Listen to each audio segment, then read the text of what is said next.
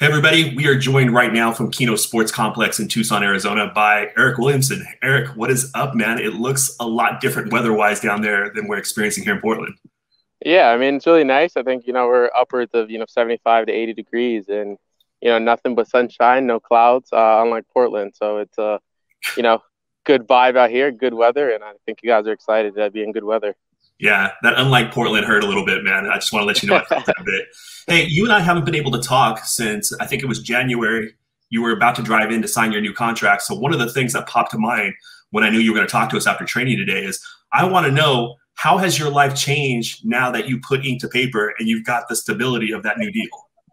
Yeah, I think, it's come with a little bit of anticipation with everything signing, everything, finally being done. I can finally start, making, different life plans and, things of that nature. But I know for the most part, it's just been a lot of, focus on the field and focusing on the now, and which was, going to Olympic qualifying and hoping to make that roster.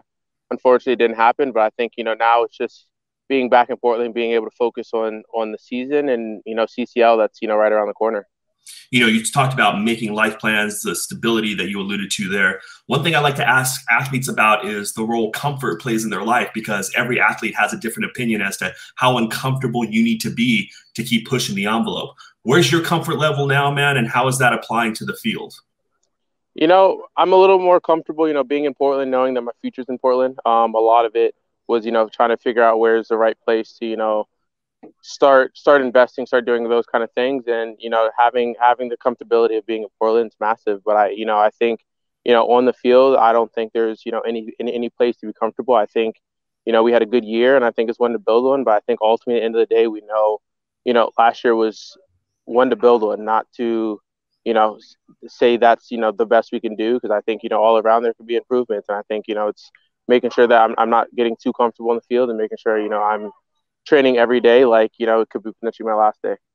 Let's shift focus to on the field first in a second. I got one more question to ask about off the field. When are you getting that dog, man? When are you getting the dog? We're trying, looking hard. With breed restrictions, all those good things, you play a little bit of a factor. But hopefully in the next 6 months, I have a little pup running around. So kind of excited for it. Yeah, hopefully anybody that's known you through this time that's here in Portland wants that for you. That's the real big step. The contract, that's nice. Getting that new person in your life, that new dog in your life, that's the next big step.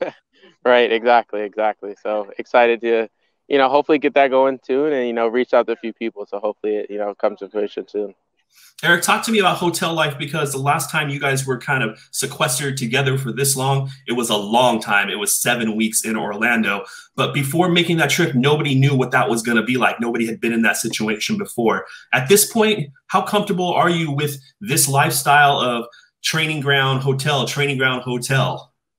It's starting to become a norm. We were traveling for a day at a time and then right back to Portland. But now it's,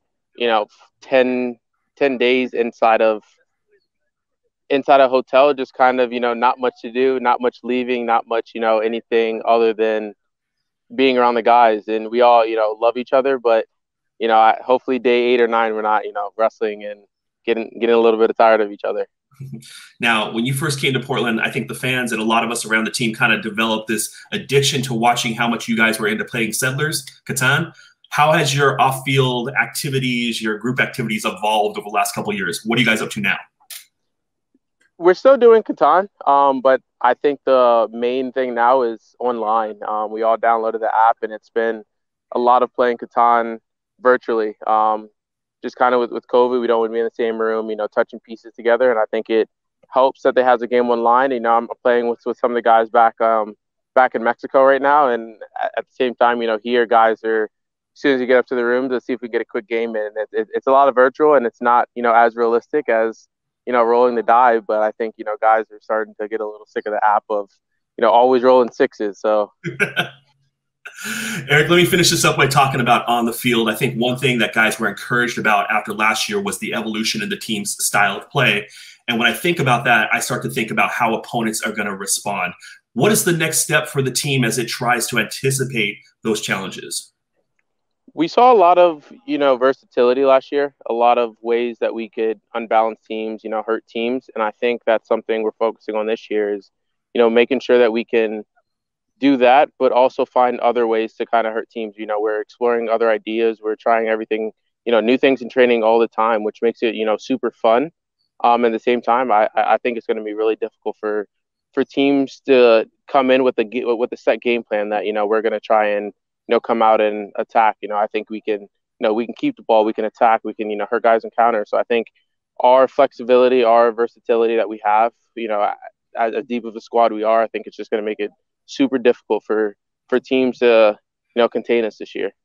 And I think when those teams are looking, Eryk, they'll look at the success that you had jumping between the midfield and defense lines, getting to the edge of the penalty box and either making decisions to feed people into the space in front of the keeper or scoring goals yourself.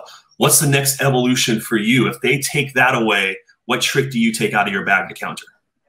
I think it's just being more aggressive. I think, last year was a lot of, assists, a lot of, trying to make the final pass. I think if I can kind of switch it up this year, maybe try and attack a little more, shoot a little more, then it could free up other guys and then ultimately, having the ability to, switch between, shooting and passing will be massive for our team and our success in the final third.